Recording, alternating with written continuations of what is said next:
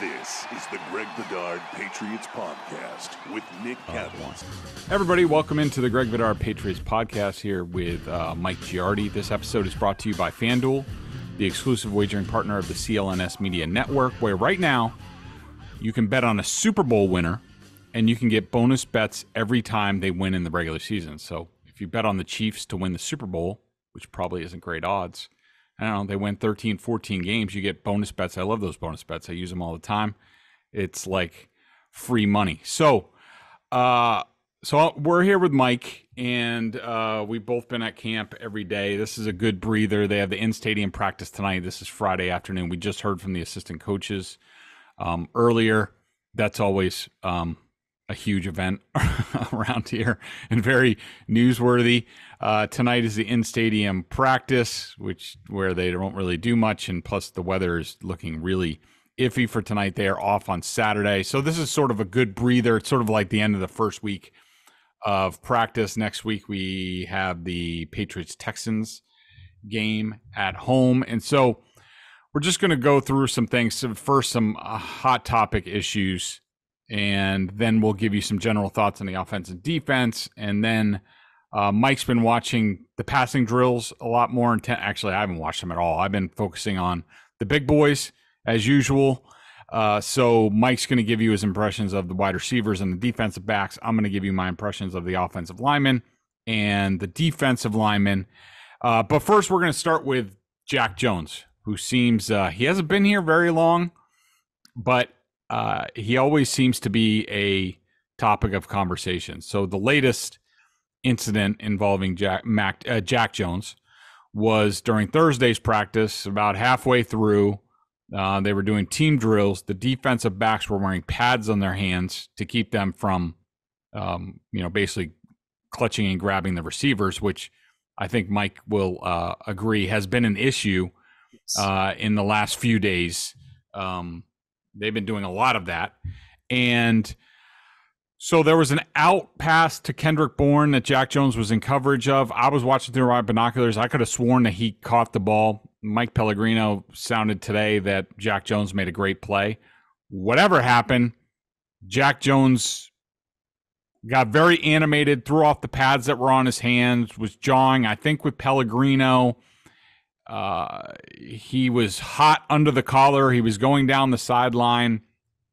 I saw at that time, I think it was Sean Wade, Adrian Phillips tried to calm him down. That didn't do much good. Then he walked off the field with Jabril Peppers, had his arm around him, talking to him. Jack Jones went off the field, came back 20 minutes later, talked to Jalen Mills for a while, or listened to Jalen Mills for a while. Matt Groh talked to him at one point.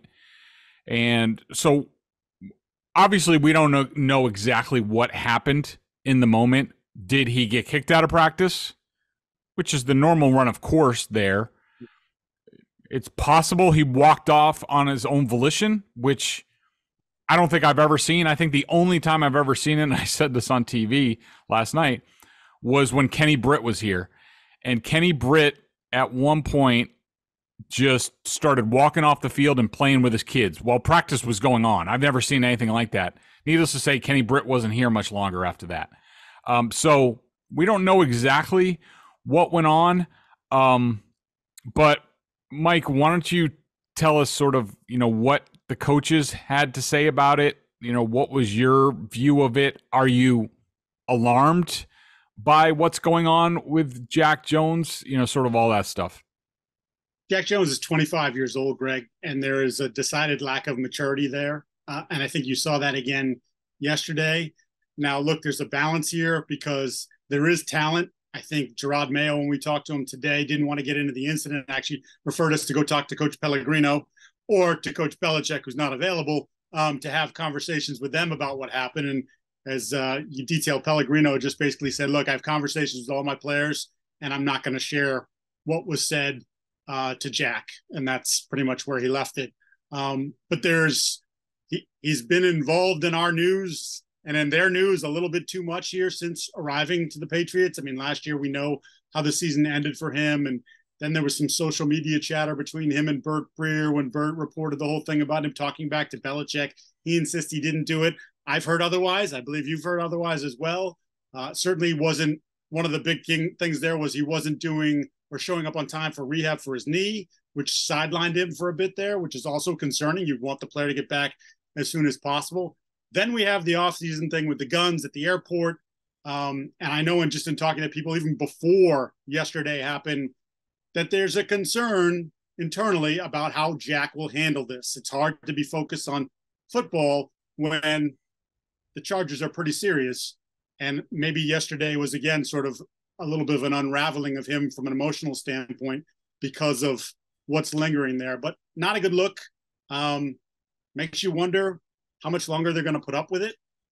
Again, some people think he's better than I think he is, but I think he's still a usable player for them in that secondary, a good piece for them. So it's complicated for sure, but they need him to get his head straightened as possible.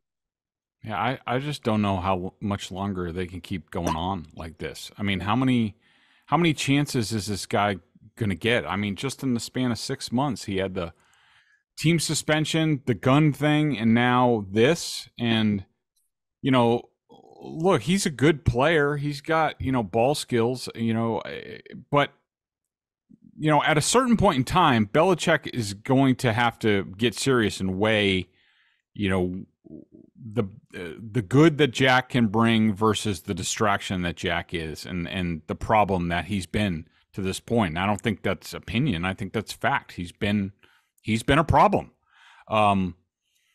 And you couple it with Matthew Judon is doing his thing. Trent Brown hasn't suited up in pads. I couldn't help but wonder, leaving yesterday's practice, what the hell's going on around here?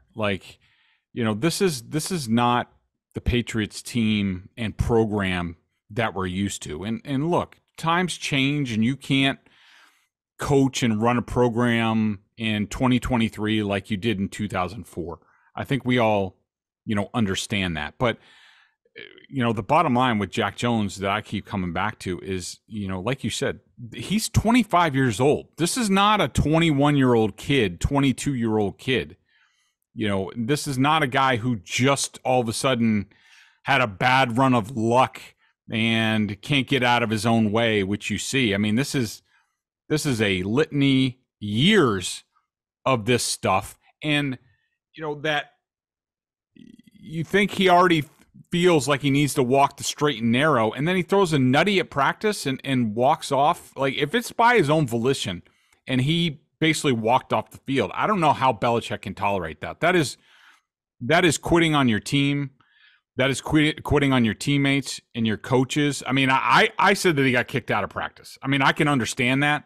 If he mouths off, whatever, heat of the moment, go cool off, come back when you're ready. I understand that. But, some people who viewed it think that he walked off on his own. And I just don't know how Belichick can let that stand. I mean, there's got to be some sort of punishment. If it's not, he's just gone now, then they need to make him sit and watch or something like that, because they can't keep doing this. I just don't think they can. And, the thing was, he's getting more and more reps sort of with the ones, right? We've seen John Jones sort of slide back into the slot more in recent days. And look, there's some positive, as you mentioned, he is a ball hawk. He's around the ball a lot. He gets his hand on the football a lot. And he was doing that at various points over the last couple of days. So, I think I was looking at it a couple of days ago. I tweeted Gonzalez on one side, Jack on the other, John on the inside. That might bring your most, I guess, the best look at corner that you could get, in terms of there's some length on the outside. Obviously, Gonzalez with really good length, and Jack at 5'11", with some long arms, pretty good there as well. And then putting John in his most natural place where he's been a really good slot corner for the last couple of years. That's probably their ideal lineup at this juncture. And then, like you said, he does this. And I'll give you this too. When he came back on the field, and I detailed this on Boston Sports Journal, as you mentioned, Matt Groh came over to him immediately. He took a knee sort of away from everybody. Matt Groh was with him for a minute, gave him a pat on the head. Then Jalen Mills came over and did most of the talking. And then Jabril Peppers later, as practice was ending. But he never really re-engaged with his teammates. They had to come to him. And even when the defense switched sides, in terms of field position, Jack went from one part of the sideline to the other. he didn't come back with the group. He was set back from the group and set away from the group. And I don't know, like what guys were trying to embrace him. And as we talked about, guys were trying to talk to him and get him sort of in a better place. And just seemed like he was on his own program there as well. And, cornerbacks were signing autographs after practice. And I was like, well, they're not going to have him do that. And then he literally went over there. And I think he was over there for like 2 minutes. And then he ran back in. And that was that. So just something we're going to have to keep watching here, because it feels like there's a lot of strikes against the player who has potential, but is he really all that? Is he worth that kind of trouble? Yeah. I mean, like you said, when he came back, like you would think like, all right, you go in and cool down. All right. I made a mistake, maybe go apologize to a couple people and be like, I'm ready when my number's called. Instead, he came back and it looked like he was throwing himself a pity party, way in the back, head down, guys are talking to him. He's not really engaging. Like, I just don't know if this can go on much longer. I really don't. Other sort of news of the day, we heard from the assistant coaches. We heard from Bill O'Brien. He, of course, was asked about Mac Jones and sort of the hierarchy of the room. And while, he gave the usual response, my impression of what Billy had to say was that, he definitely was more glowing about Mac than anybody else. He made sure to include everybody, including Trace McSorley, but he did say probably, his best quote was, but Mac has done a really good job. He's worked extremely hard. I really, really enjoy coaching him. I said to somebody earlier that asked a question, it's one of the better quarterback rooms I've ever been a part of. They work hard. They're very smart. They're good guys. They care about winning, and they're here very early in the morning, and they stay late to get the job done. It's been a great group to be around. I'm sure talk radio, I haven't even heard yet. They're on right now. I'm sure they're going to make a big deal out of, how come they don't talk about him as the number one quarterback? How come they don't, like, Mike, I'll be interested to get your thoughts, but, New England's a different place. They talk in a different way than any other place. Mac Jones certainly didn't earn anything last year, has to reestablish himself. I think he's done a good job of that in this training camp. I think he's the clear starter. Zappe is going to get his chances to impress, probably even more going forward, but Mac's still going to get a majority of the reps. And, but unless Mac Jones completely fumbles the ball and turns the ball over and the offense is stagnant, I don't see Bailey getting much of a shot. I think Mac's definitely going to start the season opener. But look, things can change. I'm not gonna sit here and be definitive about it, because who knows what happens. Who plays against the Texans? The joint practices with the Packers and Titans will probably be the biggest factors in all this.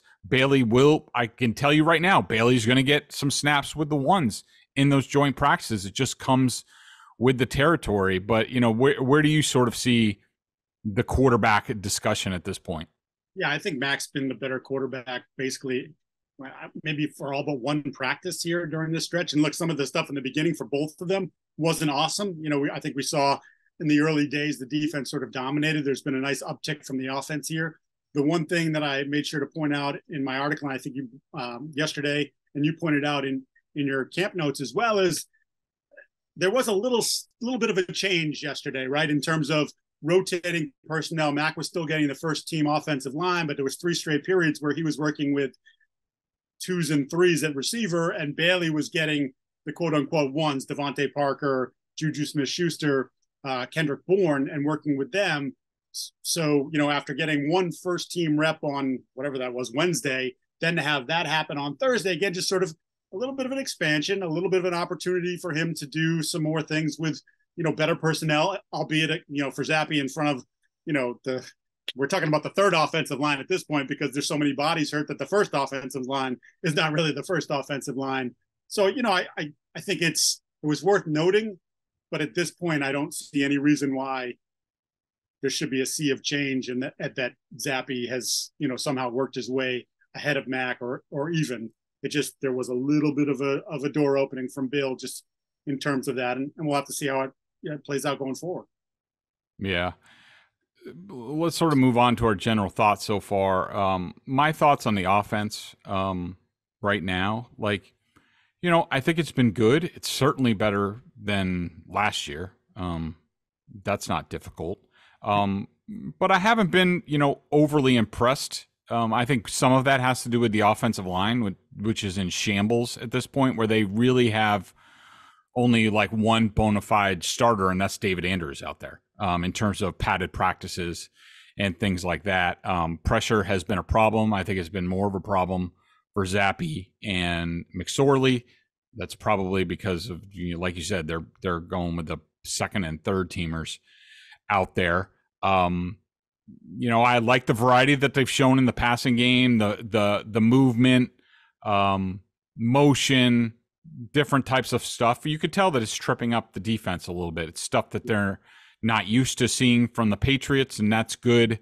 I think Mac's been good. I think he's been efficient. I think the offense in general, the word I would use is efficient. I don't think it's gangbusters. I think a lot of the passes are of the check down short variety. They haven't gone downfield very much. That could just be a progression that they're building to. Let's start with the basics. And I think Mac needed to do that. I think Mac needed a reset.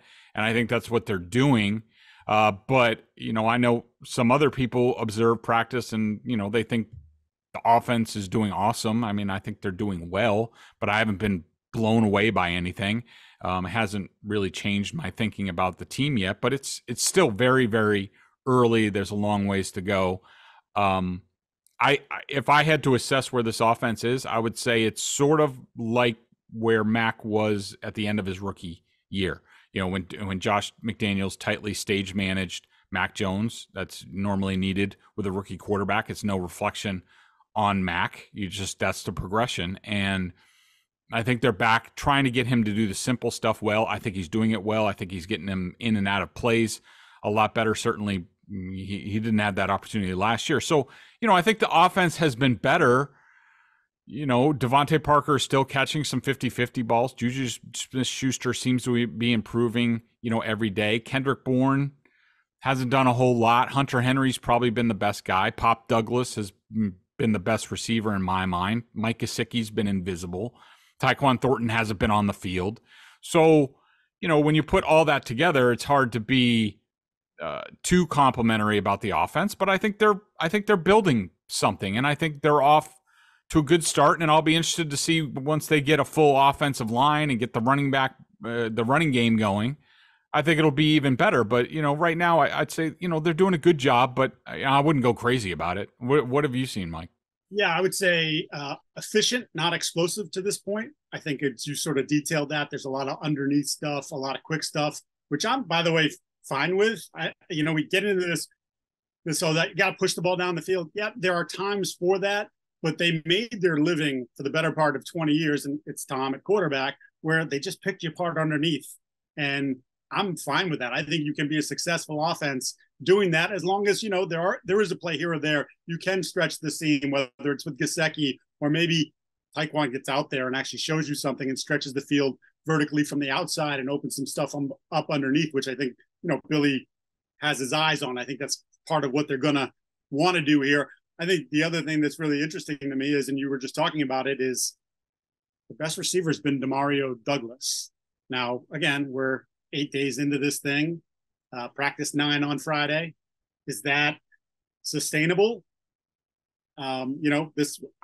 He's drawn my attention every day. At first, it was sort of out of curiosity. He made a play there. He made a play here. And then he starts stringing these plays together. And then you're looking at how they're utilizing him and the units that he's working with and playing more with Mac and designing some stuff. There's been a lot of stuff sideways, right? Where they put one of the receivers, multiple at times, in motion, arc motion. And he's been one of the recipients of the football off of that. So to me, is that a sign that we're giving you a little bit more? We're giving you a little bit more, and he's handling it.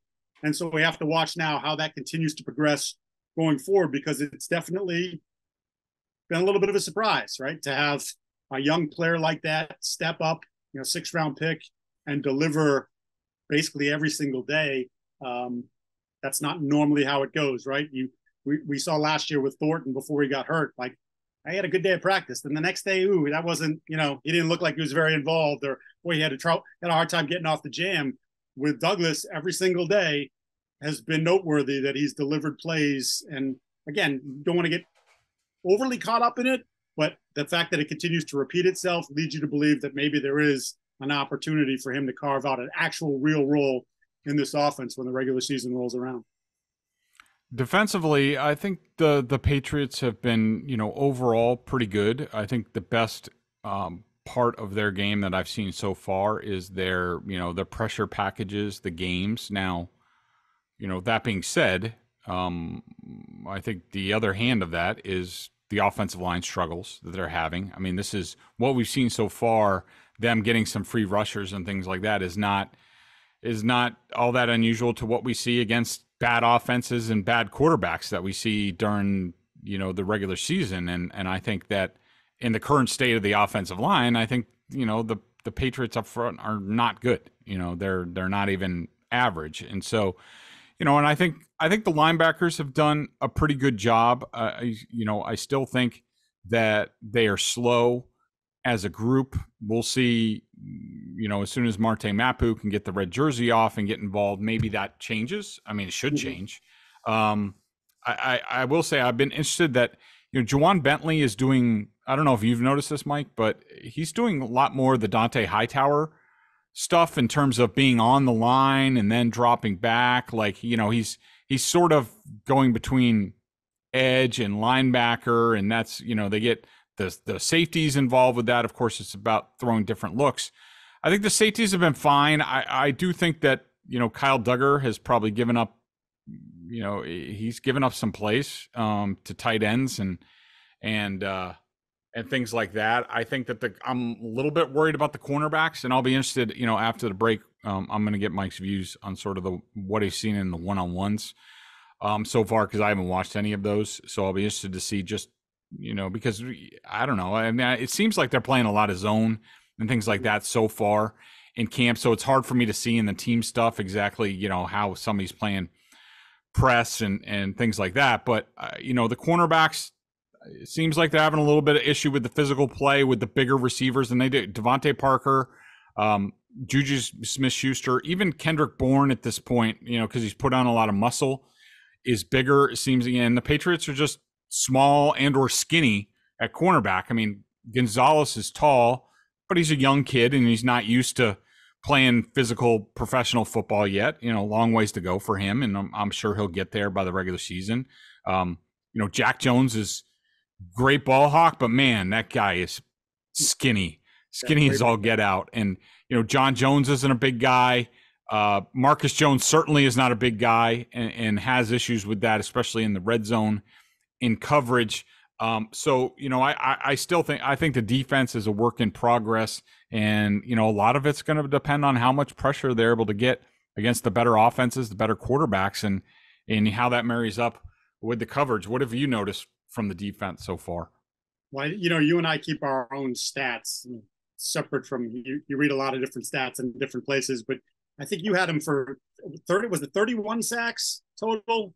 I think was your number between Zappi and Jones in terms of the number of times they were sacked. Yeah, I think it was Zappi had 20 and Jones had 9 in so my latest calculation. I had 33. Now again, some of this stuff that you can't put the quarterback on the ground, so you're sort of would he have gotten that ball off? Would he have been able to sidestep that rush? There's a couple that are questionable, but that's a huge number. And to your point, a lot of that is like what's going on the offensive line. You don't have Trent out there in full pads.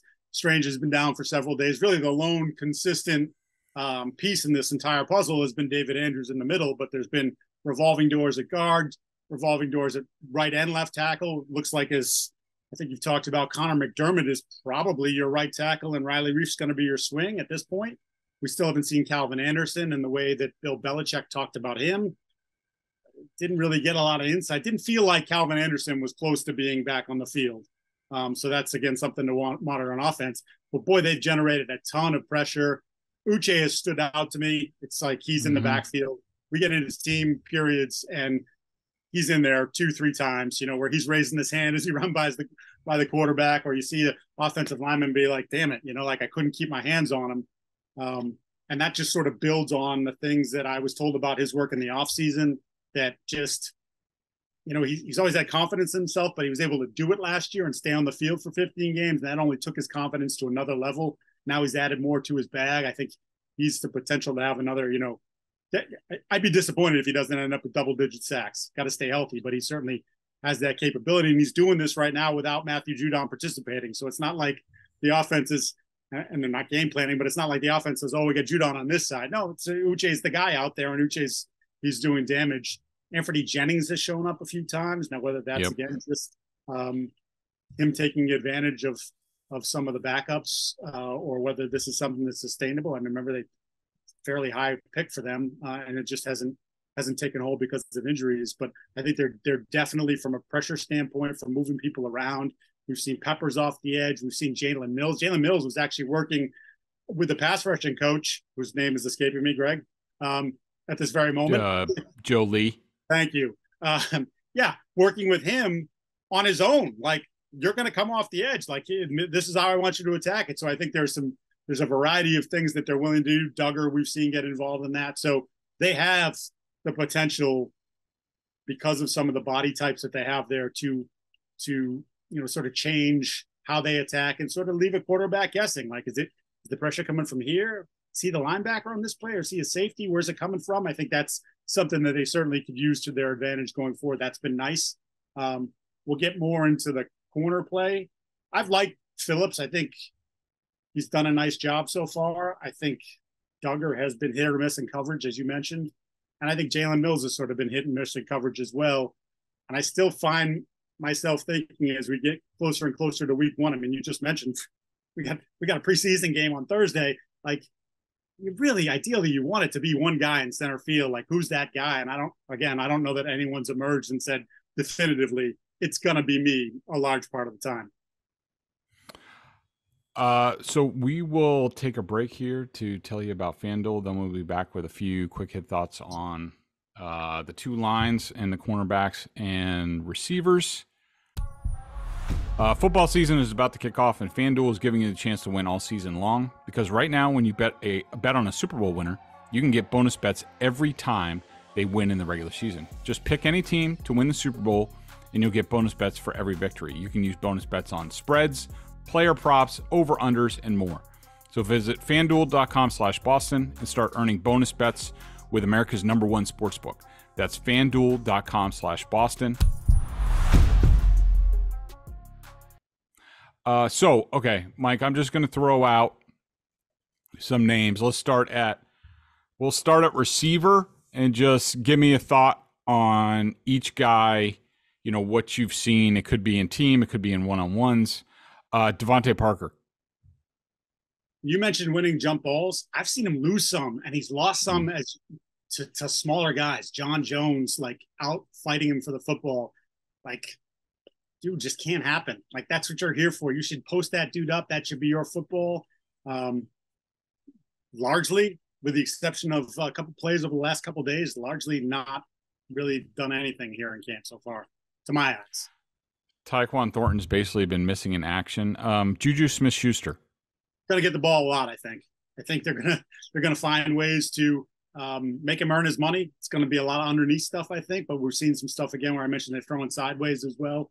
You can just tell he's if he can stay healthy, he's a professional receiver. He's the in theory, he should be their best one. Kendrick Bourne. So you mentioned him gaining weight and its strengths.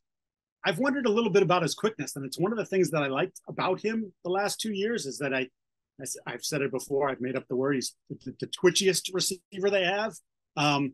He doesn't look as twitchy to me. There's a little bit more physicality to his game, which I think we saw on Thursday when he had a pretty good stretch in team period. I think he caught 5 of 7 targets in team period. But I'm curious to see how that plays going forward, because I thought that was one of the things that made him someone, you can put him outside, but you can put him inside and do different things. And to this juncture, he doesn't look as quick to me as he has. Kayshon Boutte. Did 0. Missed a practice.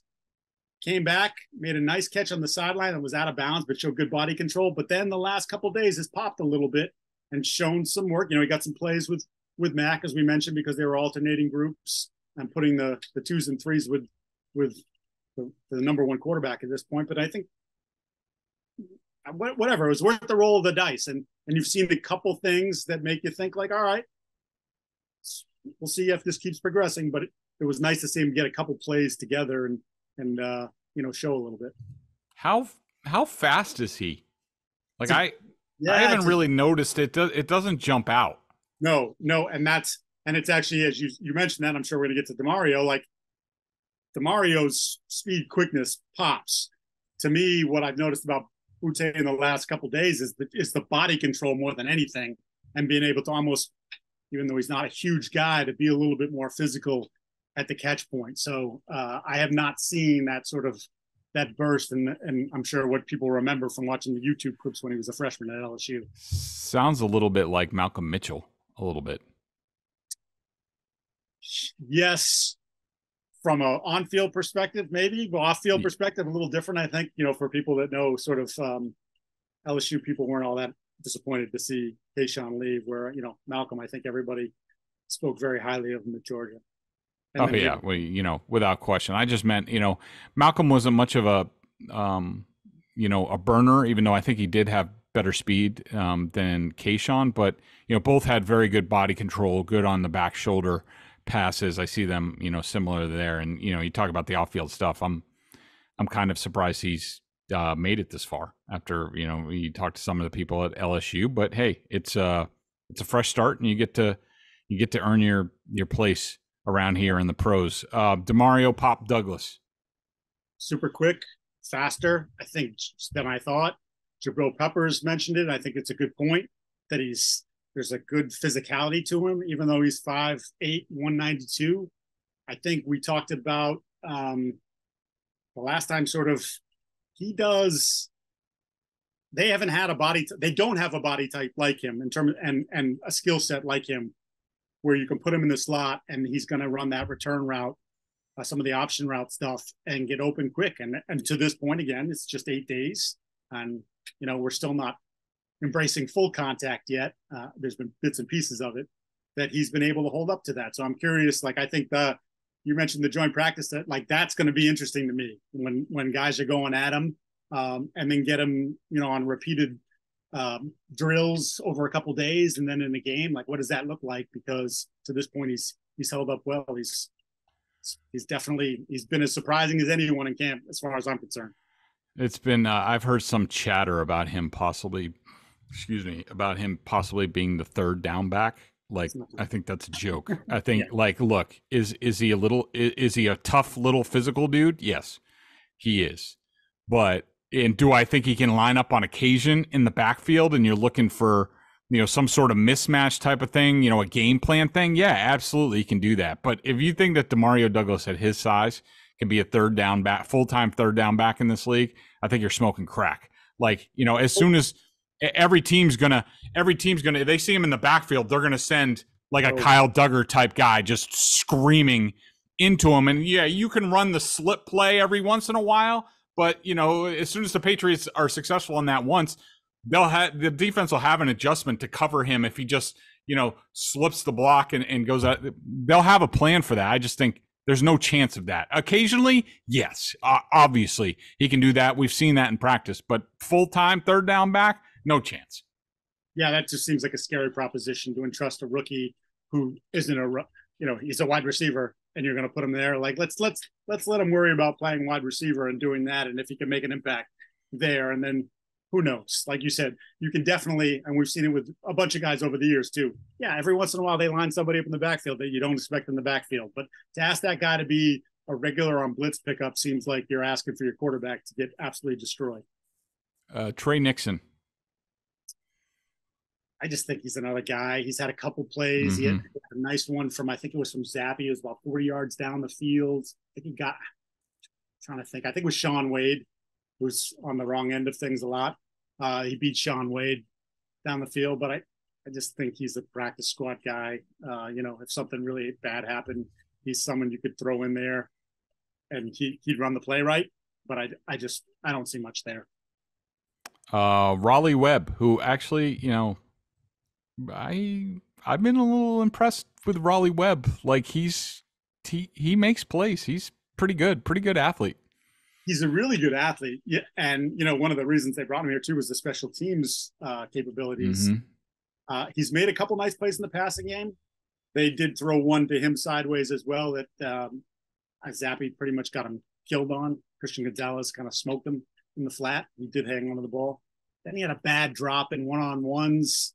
So, like, I wonder. I'm curious about the consistency of his hands because I've seen him fight the ball a couple times too, and I'm wondering if is that nerves? Is that just those hands? That's what they are, and that's one of the things that hold him back. Because again, there is some good athleticism.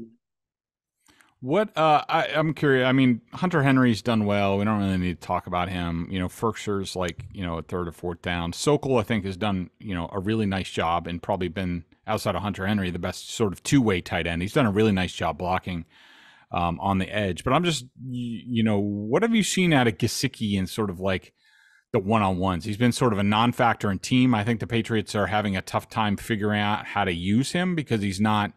It's not just like, all right, let's plug him into the Aaron Hernandez role because he's not that type of athlete. Nobody is. But, like, I don't know. Does Gesicki have any juice in the one-on-ones that you've seen? He has struggled a little bit with the physicality from some of the safeties that he's faced in one-on-ones. Look, the length is no question. He does have juice in his legs, but he has struggled with sort of at times when they engage with him of getting off the engagement. His hands are soft. There's no question about it. I've seen him, kind of stick that paw out there every once in a while, and he makes a play that way. But it definitely feels like they're searching for a place that he's going to succeed in this offense. And I think that obviously they had a plan for him when they signed him. And I don't think either he hasn't fulfilled his end of the bargain or they're still sort of sorting that out because at this point he feels a little bit lost amongst the group. I think we've seen, no matter my feelings overall on the wide receiver group beyond Juju and Douglas, like each guy's had a moment or two in camp. Gesicki still hasn't had that moment yet in team. And then I go back to like 7-on-7, Greg, and I say, like, if anybody's going to pop in 7-on-7, isn't it the 6'7" guy who runs well, who's not, who, he's a move receiver. So when I say he's not tough, I mean just he doesn't play like a typical tight end because he's not a tight end. I would have thought that he would have popped there.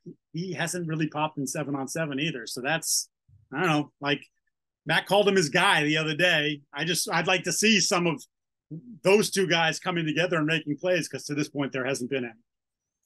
We've sort of talked about most of the cornerbacks, but, we'll end it here. Like, give me your impressions of, Christian Gonzalez to this point, and then I'll ask you, among the other guys, like Amir Speed, Rodney Randall, Isaiah Bolden, Quandre Mosley, Sean Wade, have any of those guys, popped at all for you? But start with Gonzalez, because I haven't seen a ton of him outside of teams, so I'm just wondering what you're seeing.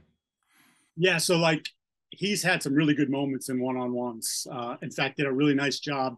Juju tried to hit him with a double move going down the seam, stride for stride, makes the play on the ball. Like, you can see all the things that we've talked about.